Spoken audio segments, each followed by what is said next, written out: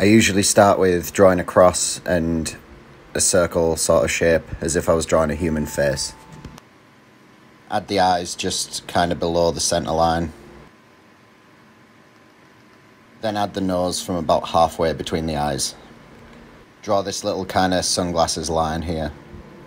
Draw a line for the mouth about halfway between the nose and the chin. Add the teeth and shape in the rest of the top of the skull. Add the bottom row of teeth, thinking if the skull has an under or an overbite. Then use the circular guide to shape in the bottom jaw. Turn the opacity down. Line the skull with a pen on a separate layer. Use a thinner liner for the details so they don't get muddied. Add any shadows you'd like to. Add any stylistic flair you'd like. Darken the eye sockets, and there's your skull.